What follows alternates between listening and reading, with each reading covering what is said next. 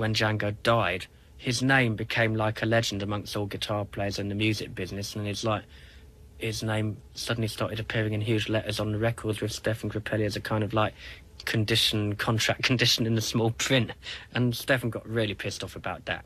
So I don't think there was any real, you know, grievance with Django as a person. It was just like how people like distorted things after Django died. Stephane was a major sound in that hot club just as much as Django was, and was never credited enough for that. Stephane couldn't help but feel that he, by surviving his partner, was somehow being written off. Sometimes he was even spoken of in the past tense, as though it was all over now. Stephane went on playing and recording right through the 60s, but even by 1966, he's sounding, for him anyway, weary. So when he was offered a residency at the Paris Hilton, leading the dancing and dining band in the club there, he took it. He was to spend 5 years there.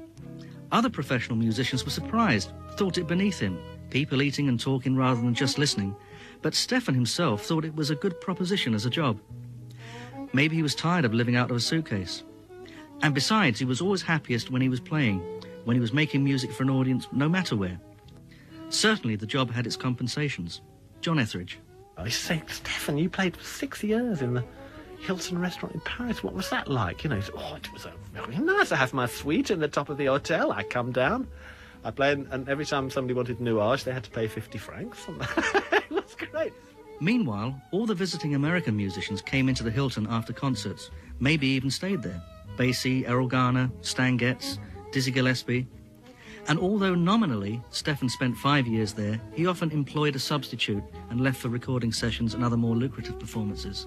He used to give the impression of himself as a kind of jobbing player. But as soon as he played, and this, you see, if people didn't listen enough, they'd go, oh, Stephane Grappelli, you know, so much of his life spent as a jobbing move.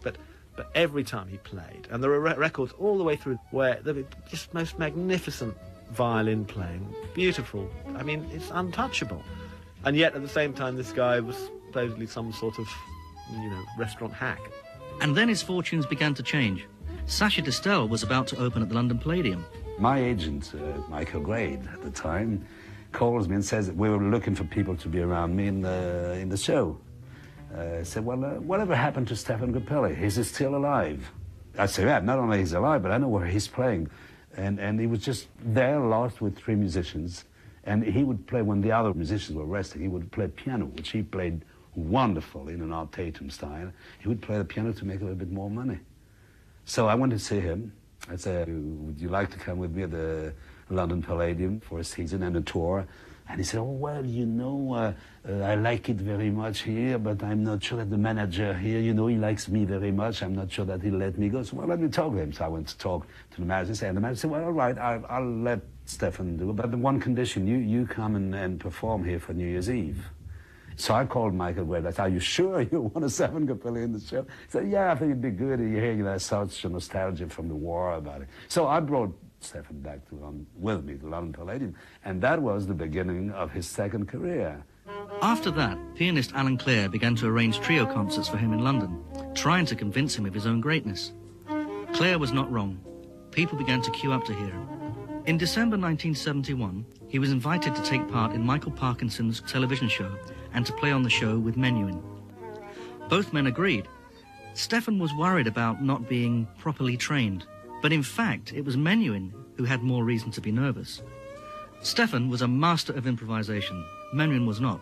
And he went to meet Menuhin, and we waited in the BBC bar, you were allowed to do it in those days, and he came in about 4 hours later, his face wreathed in smiles, Stephane, and he walked towards, and I said, how was it? How was it? He said, tell me. He said, 4 bars into Lady Be Good, who's the maestro?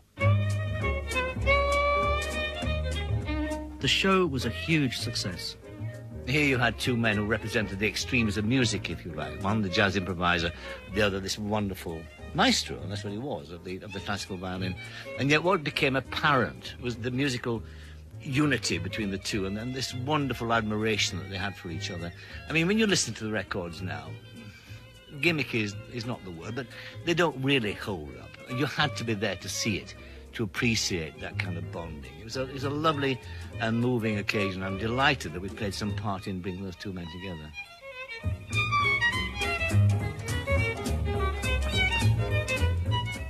Stephane was almost 64 and a whole new beginning seemed on the cards. Soon he was recording with Menuhin, and about this time too he met Nigel Kennedy, then a student who had discovered the Hot Club recordings and a passionate enthusiasm for jazz many years before. When I was first playing with Stephane, it was like a dream come true.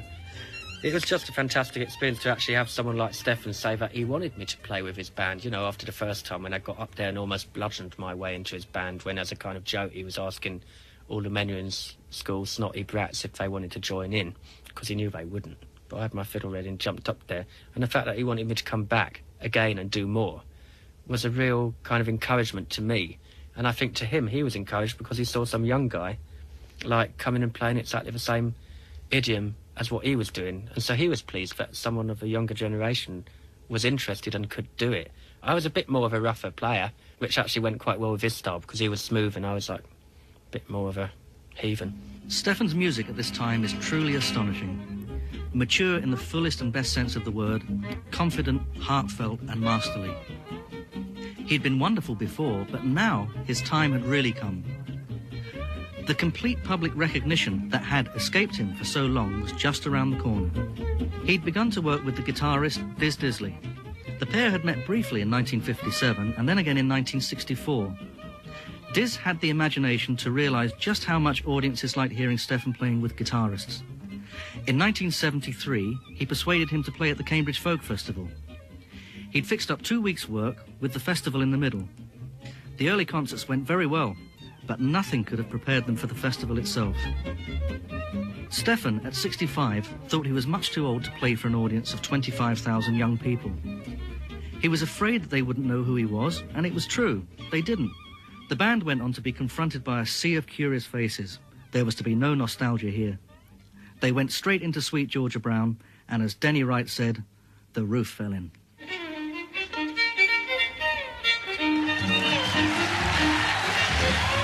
Here's Stephane. We have such ovation. I nearly cry. I couldn't believe it. 10,000 people screaming their head off. There's look at me and say, you see? Huh? It's not too bad. Maybe he just needed a few people to tell him he was great again. And like a young audience, there was nothing that Stephane liked more than playing to a young audience. He was so pleased when he found himself in front of a group of young people and that they digged his music like.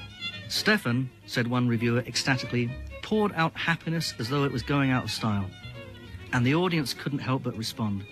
From that time on, Stephane was acclaimed as something magical, an eccentric maestro who took pleasure in giving pleasure and whose playing spoke of effortless genius.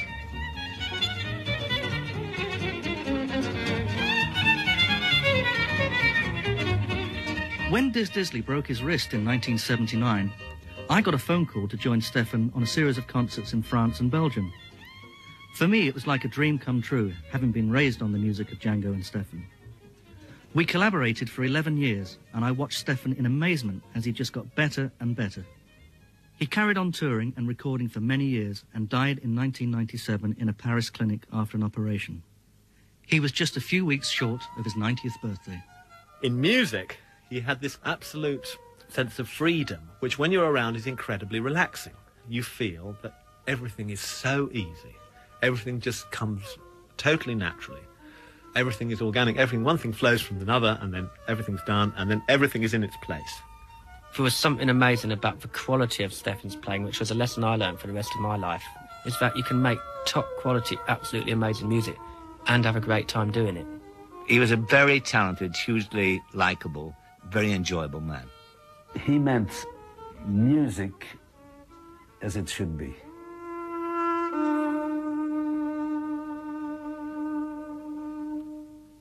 I'm Martin Taylor, and you've been listening to The Hot Club 2, written by Catherine Tchaikovsky and produced by Anthony Cherry.